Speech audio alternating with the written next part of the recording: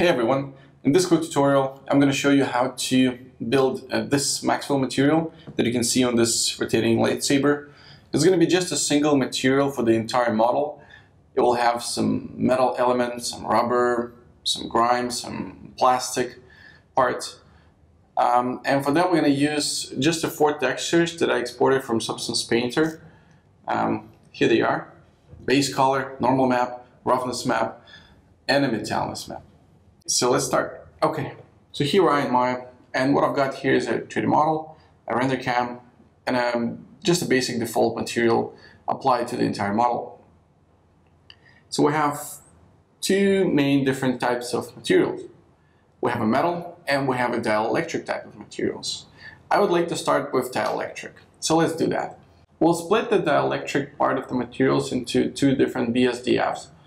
One would be carrying only color information, while the other would provide us specular and more of the Fresnel information. Okay, so for that we're going to connect the textures to reflectance 0 of our first BSDF, and let's do that. I'll just select my base color and open it like this. Okay, as you can see, it's updated. So the rest of the settings for the BSDF that carries only the color are fine. So now let's add another BSDF for the gloss. I'm going to name this base color, and we're going to rename this, click it, gloss. So in gloss BSDF, we are not going to use any reflectance 0 information, because we're going to use only reflectance 90, which is basically specular and reflections. For that, we're going to attach first the roughness texture to show surface roughness variation. Here's the roughness texture. And let's do a preview. Okay, so as you can see, our color information, this one, got blended with our specular information, this one, and together they produce a pretty shiny plastic looking result. I mean, looking at this areas, you know, the dielectric areas. Just ignore this, the other areas, because they're going to be metal anyway. To me, that looks a little bit too shiny that I would think it should look like. So to fix that, we can adjust the base value of the gloss. Because the way it calculated is in total, for 1 layer, they're going to give you 100% of the look. So let's reduce that to something like 30. And let's see how it looks like. Looks pretty okay. Maybe if we introduce the normal map, it will help us to define whether we want to tweak it a bit more or not. So let's do that. Let's pause the rendering and go to global parameters and just take the global bump mapping and select your normal map texture. Like this.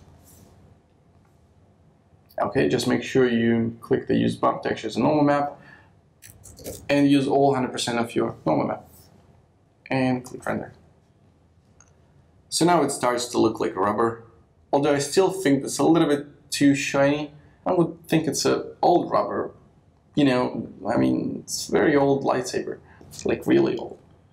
So let's reduce that to something like 15. Alternatively, you can also reduce the brightness of the highlights, which is this value here, reflectance 90. See, if I remove that totally, there's going to be no highlights at all in this area, right? But I want to keep it white because it's plastic, or, well, in our case, rubber. It still feels a little bit too shiny for the old rubber, so maybe we could reduce the base value even more to something like 10. Yeah, that looks fine. Okay, that's for the dielectric part of the model, right? So what we're left to do is add a metal layer, and let's do that.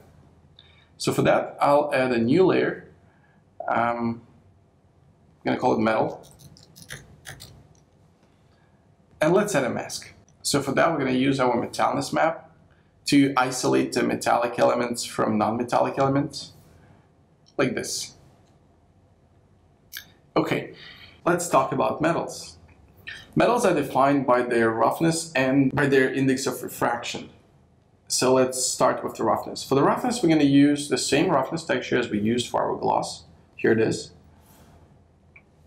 And for the index of refraction, I'll use a classic chrome type of index of refraction. And since we have a colored metals, like here's a yellow metal, this is a little bit darker metal, this is a brighter metal, we're gonna texture this channel also like this.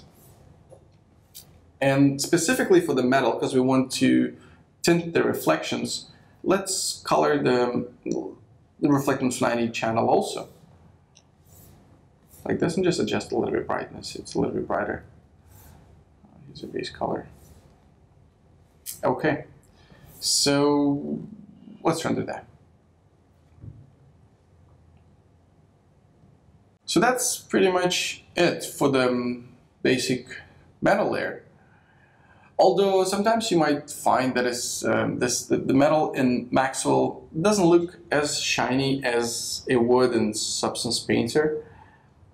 This is because Maxwell has a slightly, to say, different engine and different image processing. So if you want to target that look that you have in Substance and bring your Maxwell metal a little bit closer to the type of metal you would have in Substance Painter, you can introduce another BSDF with the reduced roughness values to make that metal look a little bit more shiny. Let's do that now. So we'll duplicate this BSDF like this. And we'll say the lower one is going to be our main BSDF, so we're going to keep it as is. We'll just reduce the weight value from 100% to something 60, and this one's going to be 40. Well, let's make it 30 and 70, so 100 in all total. And the one that is secondary BSDF, or supportive one, will reduce the roughness to like half, roughly. Let's go 45. Let's name it 2. And this is going to be 1, like the main one and the secondary one. And see, it's already updated. Well, let's just full restart, just to make sure that it's fully updated. Now that we have 2 different BSDFs for the metal, we can still have really rough highlights here, but at the same time, a pretty hot and tight spots right here. Thanks for the second BSDF with a reduced roughness value. Also have some secondary reflections here. To me, that looks good. That looks something that, you know, Star Wars character would appreciate. So that's it for now. In the next tutorial, I'm going to show you how to set up lights, image-based environment, and tweak your camera settings. I'll see you there. Cheers.